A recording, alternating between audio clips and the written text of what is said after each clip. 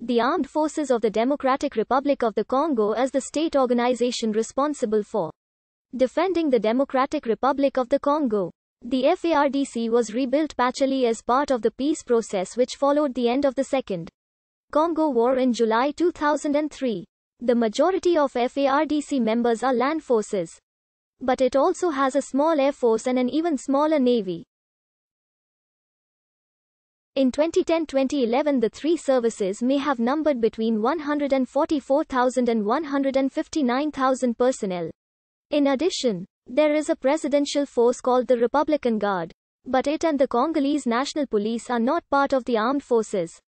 The government in the capital city Kinshasa, the United Nations, the European Union, and bilateral partners which include Angola, South Africa, and Belgium are attempting to create a viable force with the ability to provide the Democratic Republic of Congo with stability and security. However, this process is being hampered by corruption, inadequate donor coordination, and competition between donors. The various military units now grouped under the FARDC banner are some of the most unstable in Africa after years of war and underfunding. To assist the new government, since February 2000, the United Nations has had the United Nations mission in the Democratic Republic of Congo, which currently has a strength of over 16,000 peacekeepers in the country. Its principal tasks are to provide security in key areas, such as the South Kivu and North Kivu in the east, and to assist the government in reconstruction. Foreign rebel groups are also in the Congo, as they have been for most of the last half-century. The most important is the Democratic Forces for the Liberation of Rwanda, against which Laurent Nkunda's troops were fighting. But other smaller groups such as the anti-Ugandan Lord's Resistance Army are also present. The legal standing of the FARDC was laid down in the Transitional Constitution, Articles 118 and 188. This was then superseded by provisions in the 2006 Constitution, Articles 187 to 192. Law 04-023 of the 12th of November 2004 establishes the General Organization of Defense and the Armed Forces. In mid-2010, the Congolese Parliament was debating a new defense law, provisionally designated Organic Law 130.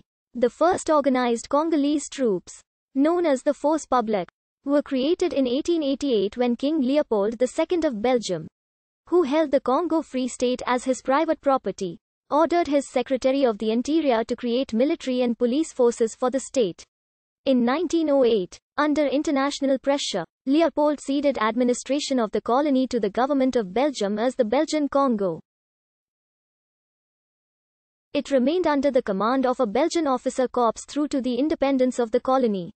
In 1960, throughout 1916 and 1917, the Force Publique saw combat in Cameroon, and successfully invaded and conquered areas of German East Africa, notably present-day Rwanda. During World War I, elements of the Force Publique were also used to form Belgian colonial units that fought in the East African Campaign during World War II. At independence on 30 June 1960, the army suffered from a dramatic deficit of trained leaders, particularly in the officer corps. This was because the Force Publique had always only been officered by Belgian or other expatriate whites. The Belgian government made no effort to train Congolese commissioned officers until the very end of the colonial period, and in 1958, only 23 African cadets had been admitted even to the military secondary school. The highest rank available to Congolese was adjutant, which only 4 soldiers achieved before independence. Though 14 Congolese cadets were enrolled in the Royal Military Academy in Brussels in May, they were not scheduled to graduate as second lieutenants until 1963. Ill-advised actions by Belgian officers led to an enlisted ranks rebellion on 5 July 1960, which helped spark the Congo crisis. Lieutenant General Emile Janssens, the Force Publique commander, wrote during a meeting of soldiers that, before independence equals after independence, pouring cold water on the soldiers' desires for an immediate raise in their status. Historian Louis-François van de Straeten says that on the morning of 8 July 1960, following a night during which all control had been lost over the soldiers. Numerous ministers arrived at Camp Leopold with the aim of calming the situation. Both Prime Minister Patrice Lumumba and President Joseph Kasavubu eventually arrived, and the soldiers listened to Kasavubu religiously. After his speech, Kasavubu and the ministers present retired into the camp canteen to hear a delegation from the soldiers. Van der Straeten says that, according to Joseph Ilio, their demands included the following.